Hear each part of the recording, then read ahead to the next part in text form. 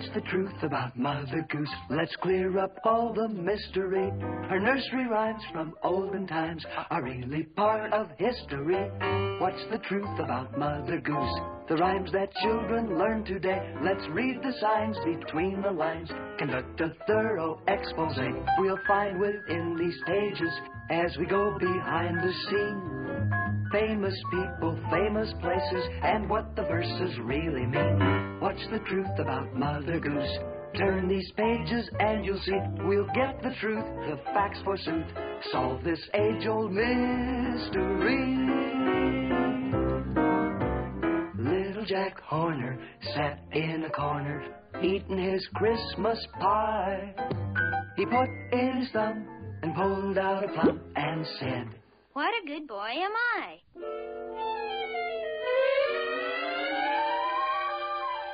According to the facts, the history of this little rhyme goes back to 16th century London.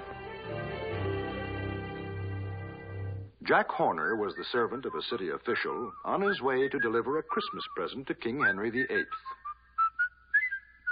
In those days, it was a custom when bringing presents to the king to put them in a pie. And these presents, as Jack Horner knew, were usually something of great value.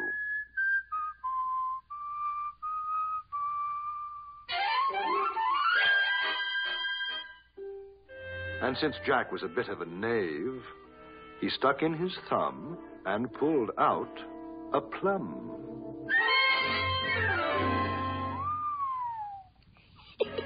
Which happened to be the deed to a valuable estate.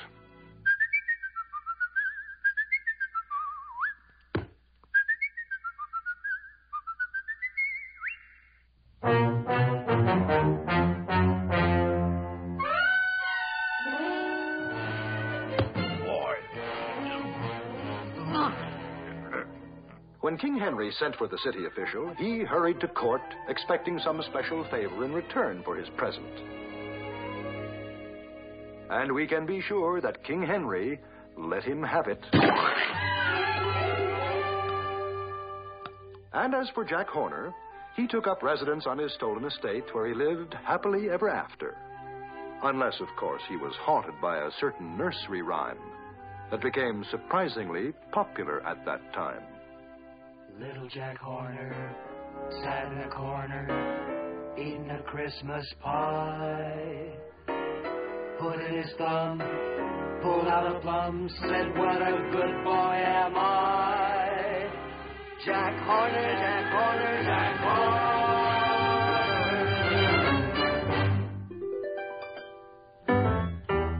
Mary, Mary, quite contrary, how does your garden grow?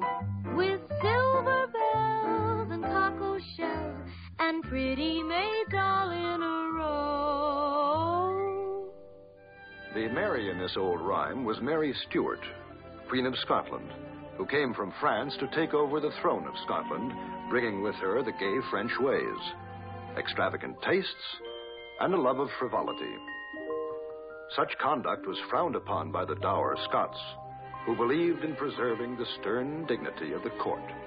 And therefore, Mary was considered quite contrary. The silver bells refer to the elaborate decoration on her dresses, and her love of exotic foods, such as cockles, account for the cockle shells. And the pretty maids all in a row were her ladies-in-waiting. But behind this playful little rhyme lies one of the most sinister and tragic stories in all history. 4 years after her arrival in Scotland, she married Lord Darnley, a selfish weakling whom Mary soon came to despise. And the beautiful queen turned her attentions to a French poet who lost his head completely when the dour Scots interfered. Then followed a romance with a court musician. But this, too, ended on a tragic note when the infuriated Darnley interfered. Then came the Earl of Bothwell.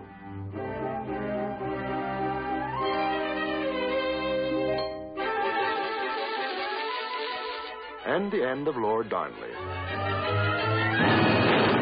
And 3 weeks later, Mary and Bothwell were married. Now Mary was considered much too contrary, and the outraged Scots rose against her, forced her abdication, and sent her to the island prison of Loch Leven. After a few months, Mary's irresistible charms so captivated the jailer's son that he risked his life to help her escape.